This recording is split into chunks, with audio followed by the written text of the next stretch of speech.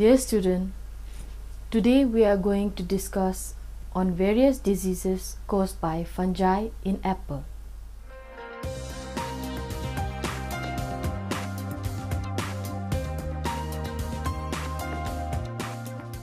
The apple is the pomaceous fruit of the apple tree, Meles domestica of the rose family.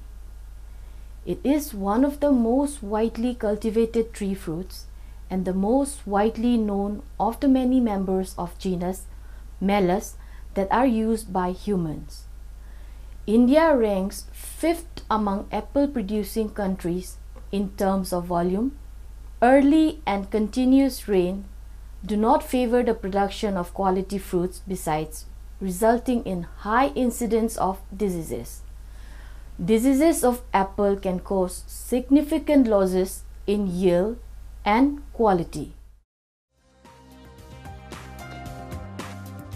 Now let's discuss about the disease apple scab. The fungal pathogen Venturaria inequalis is the agent of the scab disease of apple, the most important disease in apple production. The apple scab is found almost everywhere where apple grows. It seems to be destructive in the areas having cool and humid climate. This disease is first reported from Sweden in 1819. The signs and symptoms of apple scab are: apple scab lesions occur on leaves, petioles, blossoms, sepals, fruit, pedicels, and less frequently on young shoots and bud scales. Young lesions are velvety brown to olive green and have feathery indistinct margins. The lesions may remain on the upper and lower leaf surfaces for the entire growing season. Occasionally, the underlying cells turn brown and die so that brown lesions are visible on both surfaces. Infections of petioles and pedicels result in premature abscission of leaves and fruit. Lesions on young fruit appear similar to those on leaves, but as the infected fruit enlarge, the lesions become brown and corky.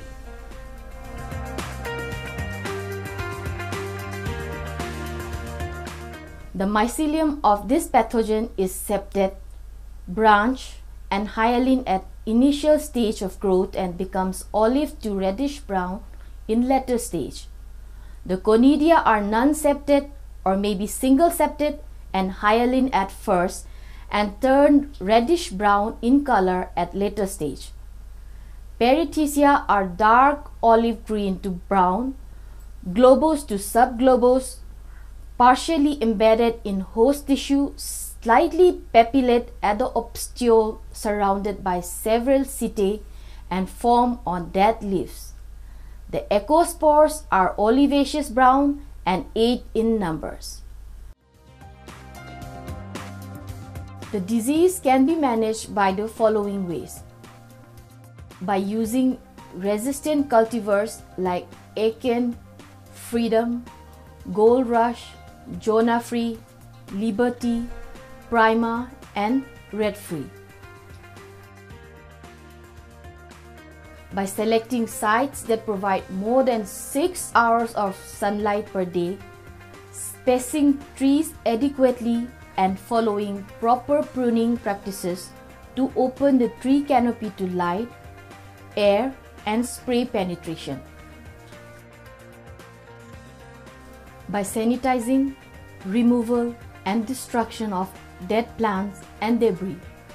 By application of fungicide like Zineb, Furbam, Manep, Captan, and Deconylist is recommended. By seed treatment with copper sulfate, Thiram, Binomil, or Calexin M.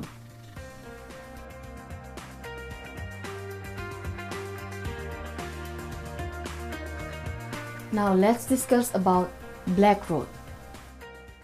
Black rot can cause serious losses in apple orchards, especially in warm, humid areas. Three forms of the disease can occur: a leaf spot known as frog eye leaf spot, a fruit rot, and a limb canker. This disease is caused by Botrytis obtuse. It covers a wide geographical range and attacks the fruits, leaves, and bark of apple trees and other pomaceous plants. The signs and symptoms of this disease is: leaf symptoms first occur early in the spring when the leaves are unfolding. They appear as small purple specks on the upper surface of the leaves that enlarge into circular lessons around 1/8 to 1/4 inch, that is around 3 to 6 millimeter in diameter. The margin of the lessons remain purple while the center turns tan brown. The lessons assume a characteristic frog eye appearance. Fruit infection, of which sepal infection is the most common form, can occur early in the season. Early fruit infection usually appears at the calyx end of the fruit. Lessons resulting in canker formation usually are associated with a wound in the bark. In the early stages, the bark is slightly sunken and reddish brown in color. Some cankers are observed to be merely a superficial roughening of the bark. In other cases, the canker can kill the bark to the wood and the area becomes cracked. This disease can be managed by the following ways: by carefully pruning and disposing of dead wood, by pruning and removing of cankers, by removing all mummified fruits, by controlling fire blight, by pruning out infected wood or controlling insect vectors, by pruning during the dormant season in the winter before sap flows begin and when temperatures are too cold for the pathogen to be active. This minimizes the chance of disease being spread on pruning tools. By application of fungicides like Dohc&Tm, sulfur products from silver tips through harvest.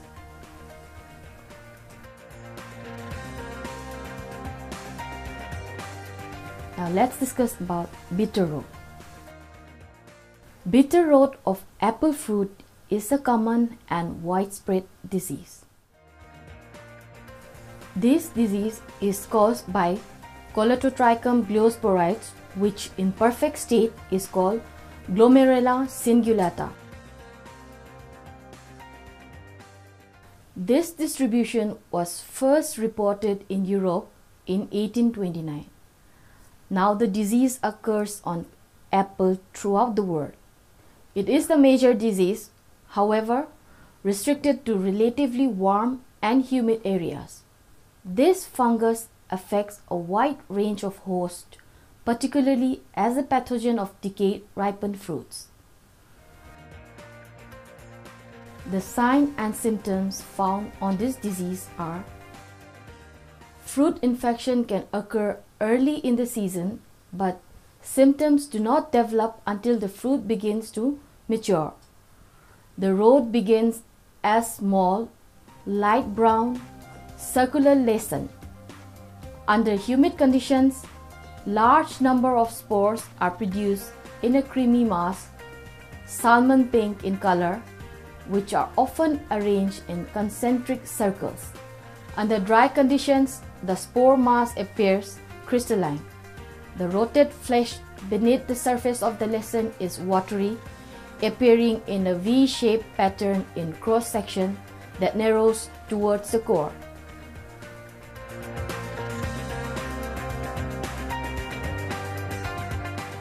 The mycelium is hyaline, branched, and it produces dark wall chlamydospores and dark stromata, on which Acervuli are formed beneath the epidermis, rupturing the latter.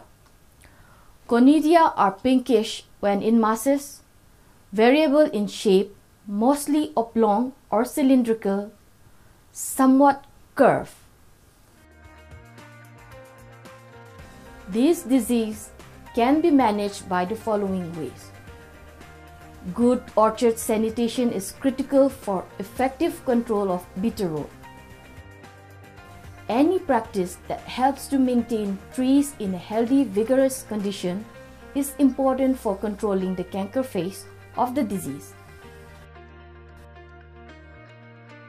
The use of fungicide combined with good sanitation is beneficial for controlling the fruit rot phase of the disease.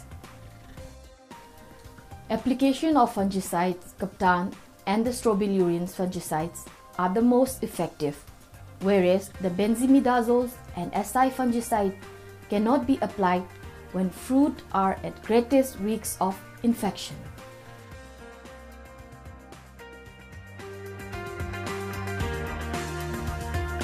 Let's discuss about sooty blotch and fly speck.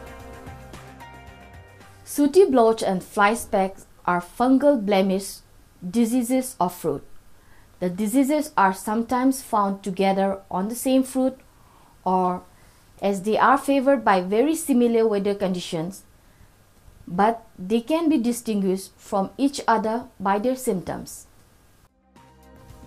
The causal organisms for sooty blotch is Phylacora pomigena, and for fly speck it is Schizotherium pomei. The disease is distributed widely in warm, moist area of the world. The sign and symptoms: patches of dark green to black, sooty fungal growth develop on the surface of the fruit. The patches may merge together to cover a large percentage of the surface area. Fruits are affected on the tree, but the patches may continue to develop during storage. And in fly speck, it can be found on its own or together with sooty blotch. Clusters of tiny black dots develop on the surface of the fruit. The clusters may merge to affect a large percentage of the surface area. The growth can be rubbed away, and unlike sooty blotch, does not usually leave any surface discoloration behind.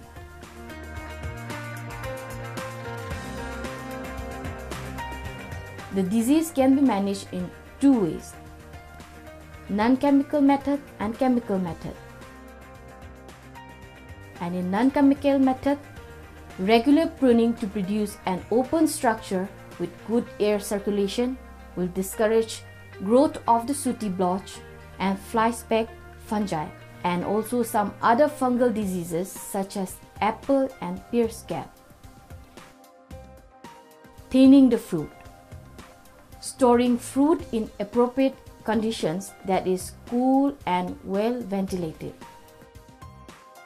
And in chemical control, a tank mix of a benzimidazole fungicide, that is thiophanate methyl, and a contact fungicide such as Captan should be used. Potassium bicarbonate is also a new, moderately effective fungicide.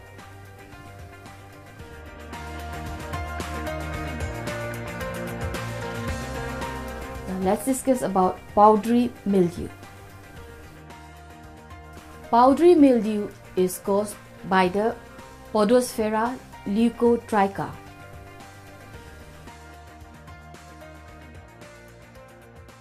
Butler and Bisbee recorded this disease in Kashmir in 1931.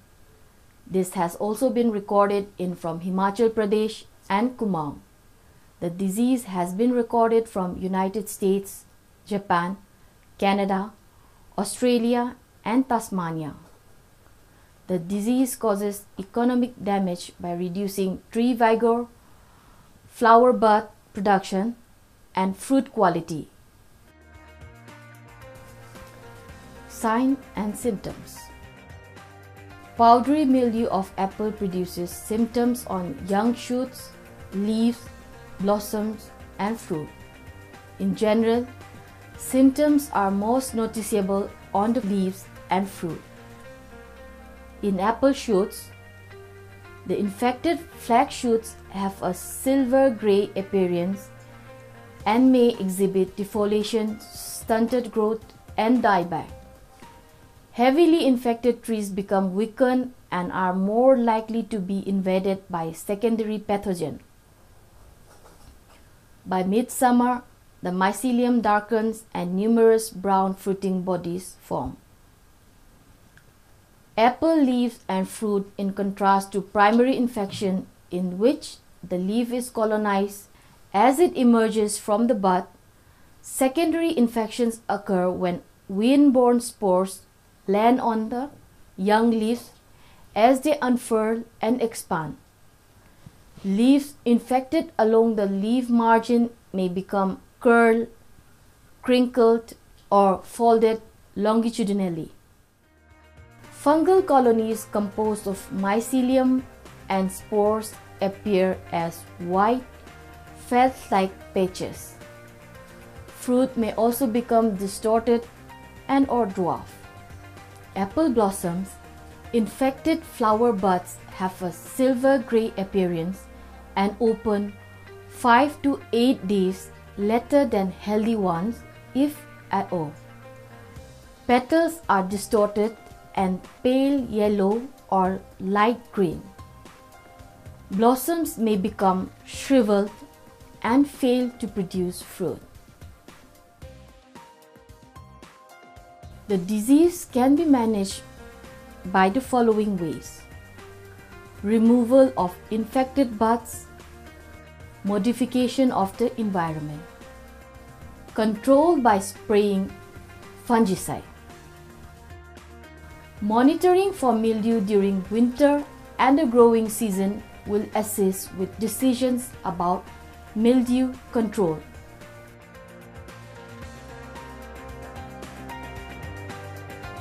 Now let's discuss about cedar apple rust. Cedar apple rust, which is also known as CAR, is an important fungal disease of apple. The CAR fungus requires two hosts, apple and eastern red cedar, that is Juniperus virginiana, to complete its life cycle. Spores produced on apple do not infect apple but only cedar, and spores produced on cedar infect only apple. The causal organisms for this disease is Gymnosporangium juniperi virginiani. Sign and symptoms. The most conspicuous symptoms on apple are bright orange, glistening lessons on the leaves. Lessons which are not inhibited chemically may form small tufts of spore-producing structure on the lower surface of the leaf. Cedar apple rust appears on fruit first as bright orange, slightly raised lessons, but may take on a more brown and cracked appearance as the fruit enlarges. On the cedar tree, cedar apple rust produces brown, globular galls ranging in size from 1 by 4 inch, that is around 6 to 7 millimeter, to nearly 2 inches in diameter. These are dimpled like a golf ball in the dormant season, but produce gelatinous orange spore horns during spring rains.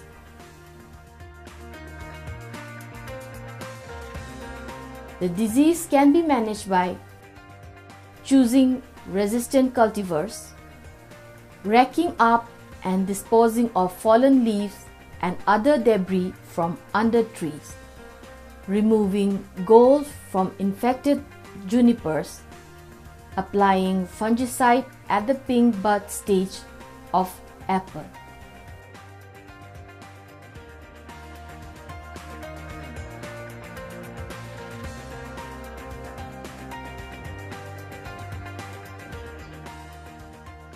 From the above discussion, we come to the conclusion that diseases not only reduce the productive capability of trees but also affect adversely the fruit quality.